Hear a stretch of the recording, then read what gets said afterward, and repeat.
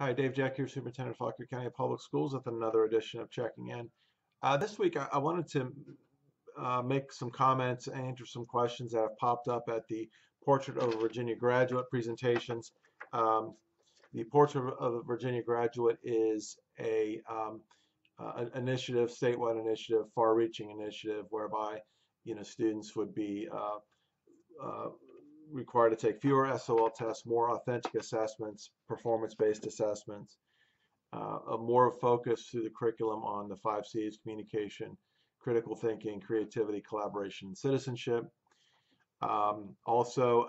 It's more of a profile whereby students after the 10th grade are able to go in a very specific direction in terms of what their long-term future plans are. You've got, the more the college-bound track versus perhaps the more technical ag, CTE related track, nursing, etc. And the whole purpose of doing of changing the way we provide this instruction and the curriculum is to give kids more opportunities, not less.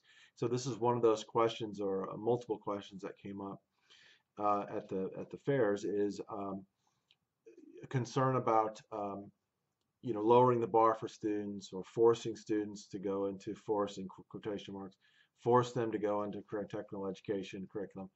And none of that is accurate. It's really up to the student, and hopefully in conversation with their parent, whereby they would take the AP dual enrollment track, governor school track, to better prepare for their career at college, university, versus a different track where we're still preparing those students for life after high school, but much more specifically and in a much more meaningful way.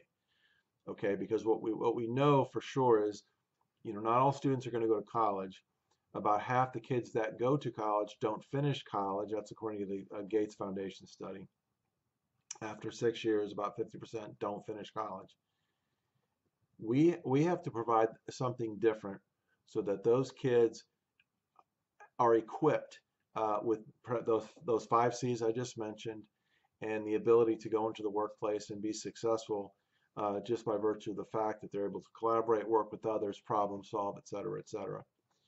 So the Portrait of Virginia Graduate it's sort of a complicated thing. It still has a ways to go in the General Assembly. I know there's some bills out there currently that will take some of the steam out of the portrait, because I think there's some fear amongst some politicians who don't necessarily understand what performance assessments are, for example.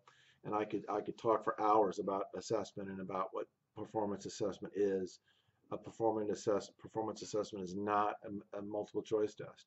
A performance assessment is me, the student, demonstrating what I know visually, or through a project, or through group work, or through a research paper, for example, is a authentic assessment, is a skills assessment, right? So there's a lot to it, but here's what I want to encourage you. This brochure is available at our website, and just to make sure I get it to everybody, I'm going to go ahead and put it on my webpage, superintendent's page, and on my blog. But it's a really good visual of what the Portrait of the Virginia Graduate is, and it also provides the dates for the work sessions.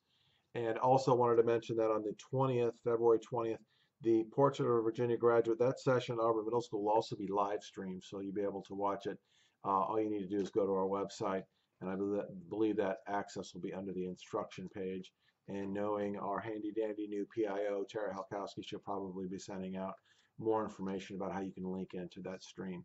But a lot happening, and this is very different, and it's hard for some people because it is significantly different, but it's better. It's just a better approach to teaching and learning and preparing kids for life after high school. So I hope this has been helpful to you. Have a great rest of the day. Thank you.